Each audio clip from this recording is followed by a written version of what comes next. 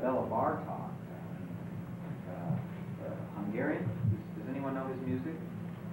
If you check out his second piano concerto, this is the chord that he used with the strings.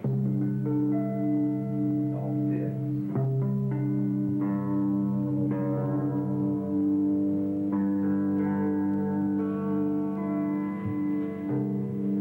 And this would be quite a different tuning, all in fifths. And then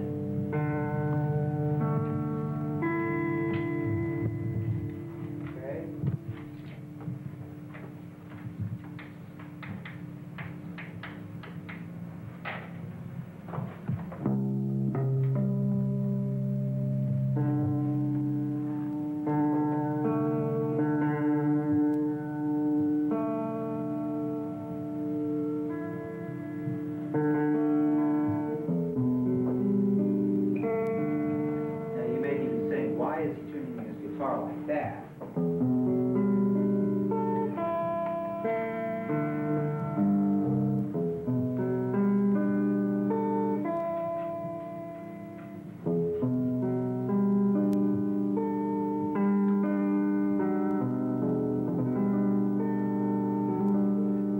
Well, it looks pretty easy. What that chord, huh? Just 3 and 3.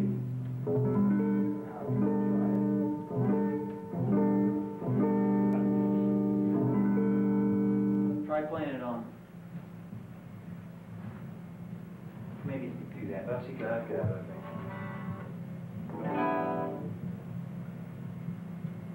Okay, now this chord I'm playing is bom, bom, bom, bom, bom, bom, bom, bom, bom.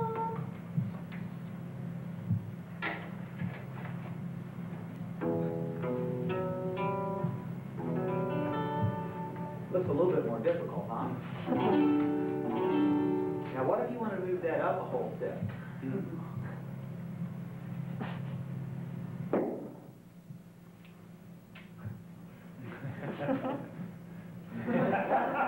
couldn't do it, could you? These are great things. You want to use that for your guitar? But if you want to move it up on this, very easy.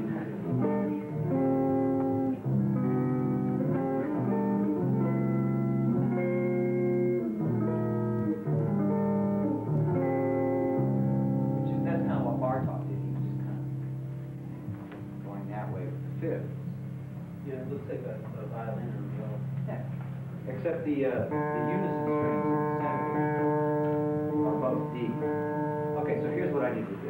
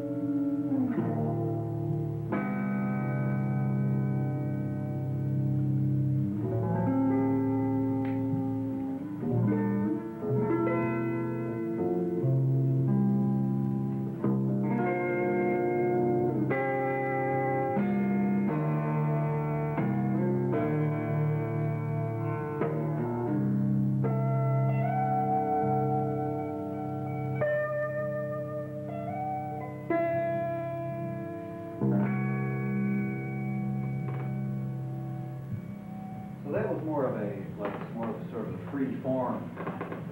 It did repeat after one time through, but it's just kind of A, but flowing A, cursive A. So that, that gives you an example of something that's completely differently inspired and composed from Bartok. Now, there's an incredible book called by Erno Lendvai called Bartok and Fibonacci, where Lendvai exposes Bartok as an avid follower of the Fibonacci number series, where he uses chord voicings and formal approaches and almost everything according to a certain numeric series. Some people, some Bartok enthusiasts and specialists will argue the point, but it seems pretty ridiculous thing to argue about. People are just trying to figure out how he did things, and this is one very good explanation. So I did the same thing. I read that book and I studied some other stuff about the Fibonacci series and wrote a set of pieces where the guitar was tuned to chords which were not equally tempered. Does anybody know about the Fibonacci series? It was pretty fun for me to study this, and I'll just digress for a second on that. But it's a series of numbers which this Italian monk figured out when he was studying how rabbits reproduce.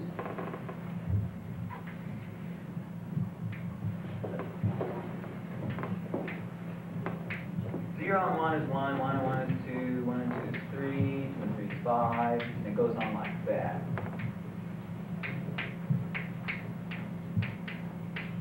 Well, I set up a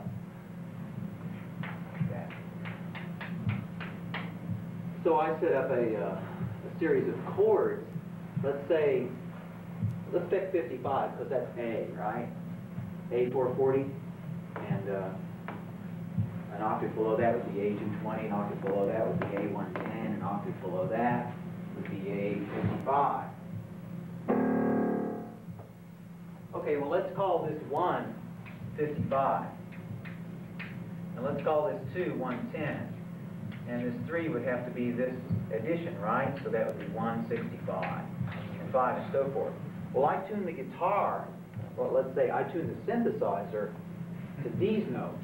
And after you get past this, this is an A, this is an A, I think this is an E, and it goes on and it makes kind of a major chord. But then when you get these relationships up here, the fractions get kind of screwy, and the numbers aren't on the keyboard. But they can be measured with a frequency counter and a synthesizer. And so I took the synthesizer and then by ear tuned my guitar to what the synthesizer chord was and recorded that and did a bunch of chords that were... So that's yet another method of just using numbers to make music. So I'd say that my formal and harmonic approach are, I'm trying to change from piece to piece. I know that was as clear as mud to some of you, but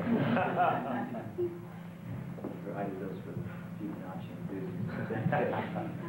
You can find Fibonacci explanations of Bach pieces. There's also a few modern composers, Boulez and Stockhausen, who have used it. I myself am a big fan of Morton Feldman, who was a very intuitive composer, student of John Cage. I had a few lessons with him before he died, and I got on with him and his music very well. I like quite a bit of rock music. I listen to almost everything, from Primus to Todd Rundgren to Okay, so let me go ahead and play something new, and maybe you have some questions.